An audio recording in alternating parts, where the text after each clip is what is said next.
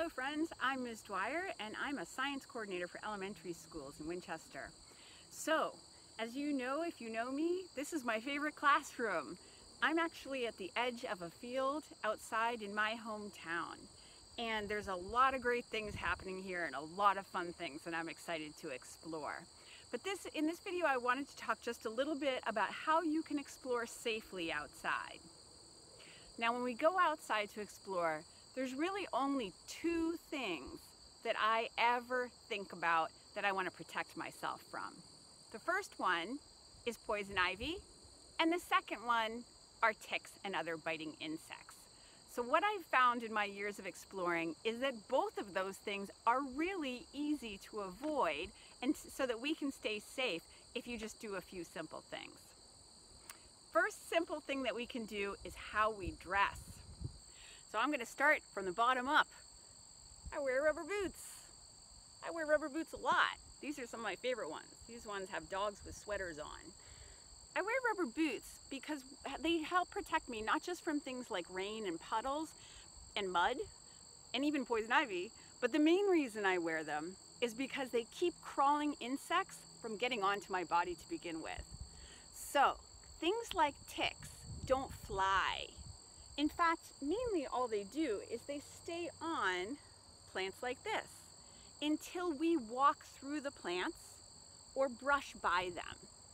At that point, they will move from the plant onto us.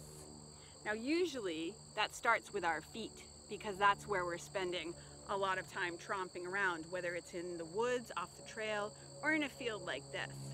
Anything that doesn't have cut, short grass that I plan to walk through, I wear my rubber boots for. Now, the great thing about these is they especially help me keep ticks off me. Ticks crawl, and they don't crawl well on rubber boots. They just can't get any kind of grip on there. So they tend to just stay on the plant instead of coming onto me. Finally, if I'm in an area that I know has lots of ticks, which in certain season my town does, in the early spring and in the fall, I even just tuck in everything.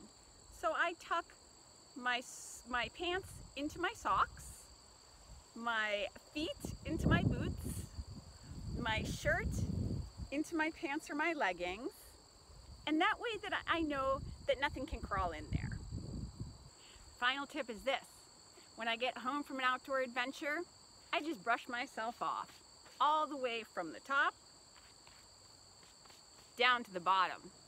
That just ensures that all I'm bringing into my home is me and anything that I happen to have collected, including my pictures, and not carrying any friends along with me back into my home.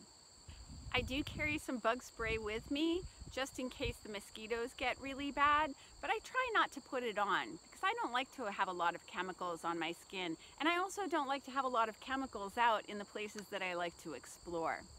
The one thing about bug spray is if I'm going to put it on, I don't actually put it on when I'm already out exploring if I can help it. Or if for some reason the mosquitoes get really bad and I need to, I try to go to a really open area so that the only thing that I'm spraying with bug spray is myself. Bug spray is toxic to insects. That's the whole point. So we don't want to spread it around any further than we have to because we want to keep our insect populations healthy. Poison ivy can look different depending on how old it is. So this is more mature, older poison ivy.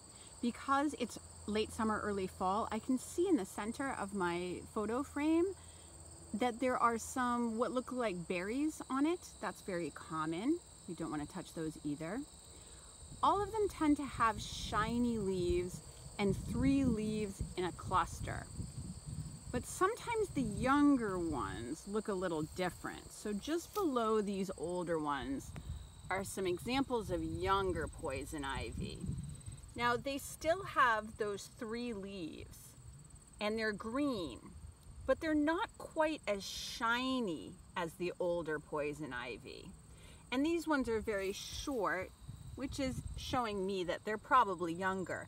That's because where I am right now, I'm at the edge of a playing field. in my town. And this is a very common environment for poison ivy to grow in. So look for those 3 leaves, mainly shiny, green, and maybe turning orange or reddish in late summer, early fall, just like those. So where I live, poison ivy also does a lot of climbing. It can climb up trees as a vine and also climbs over stone walls. So there's a pretty big patch right behind me that I'd like to take a closer look at. Pretty good example of late summer and fall poison ivy. If you can see, the leaves are shiny green, but also starting to turn a little reddish brown. There are those 3 leaves. Let me see if I can find a really good example. There we go. 3 leaves in a cluster together. That's one of the best ways to tell poison ivy from other plants that can look similar.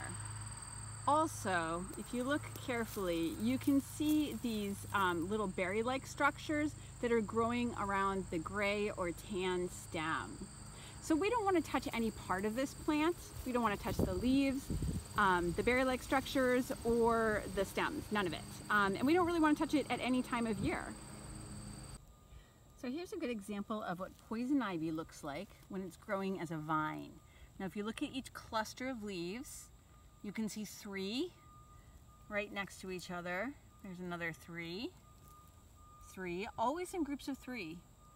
And these ones are still pretty green. They're not particularly shiny. Mostly when they're growing out in the sun they are. But I'm going to step back so you can see that those 3 leaves are moving on that thin little vine all the way up this tree. And the green things that you see up to there, all poison ivy. So we want to be aware of that when we're walking around in the woods. And also when we're walking near things like stone walls, and you can see the vine in the background. It's kind of that reddish brownish color. So just take a good look, and before you put your hand on something, make sure it doesn't have a vine with 3 leaves on it, on each part of it, just like that. Here's a good comparison of poison ivy, 3 leaves in each little bunch, growing on a little vine on a tree, and there's more of it, and something that's a vine that's not poison ivy. So look at that. Do you notice the difference? This plant is called Virginia creeper sometimes. It looks a lot like poison ivy, but how many leaves are there in a cluster? More than 3. There's usually 5 leaves in a cluster. So this is not poison ivy. This is not dangerous. But then, just over here on the tree, look at that. 3 leaves again. So this is poison ivy. So these plants are growing side by side. One of them we don't want to touch, and the other one is perfectly safe. So let's just look at one more plant that can be confused with poison ivy. So the one right in front of me, there's 2 plants. One of them is poison ivy, behind that stick. But this one's not. This one is actually some kind of brambleberry, like a raspberry or blackberry, something like that. So how can you tell the difference? Because this one also has 3 leaves in a cluster. You see them. 3 leaves, 3 leaves, 3 leaves. And the poison ivy, here's some right over here, has 3 leaves in a cluster too. They look really similar, to tell you the truth. But poison ivy is, again, we don't want to touch it. Irritates our skin. Whereas raspberry, blackberry, and such, not so much. So how can you tell the difference? Well, if you look on the edge of the leaf, and I'm going to touch this one because I know this one is not poison ivy. Do you see how there's all these really fine spikes on the edge? I'm only touching this because I know for a fact that this is not poison ivy. All those real pointy, spiky edges kind of match the pointy, spiky bits that are on the stem. Do you see them down there? So that's why we call these brambles, because they get caught on our socks and on our clothing and on our skin if we're not careful. And they can you know, scratch you, but they're not poisonous to touch. So if I look at that leaf and then compare it to this leaf, and I'm not going to touch this one because this is poison ivy. Do you see how it's smoother on the edge? Now some of them may have dents, like that, the one that's right there. It has like 1, 2, those 2 points sticking out, but that's only really 2 points, whereas the bramble has lots of points, more than I can comfortably count. So that's a good way to tell the difference between something like raspberry and poison ivy. Raspberry or blackberry has very pointy, sharp edges like the edge of a knife. Poison ivy has smoother edges with maybe a couple of points sticking out. So poison ivy, just like most things in nature, really won't bother us unless we bother it. So you can be near it. I'm sitting right in front of a big patch of poison ivy right now. The only thing you don't want to do is you don't want to touch it.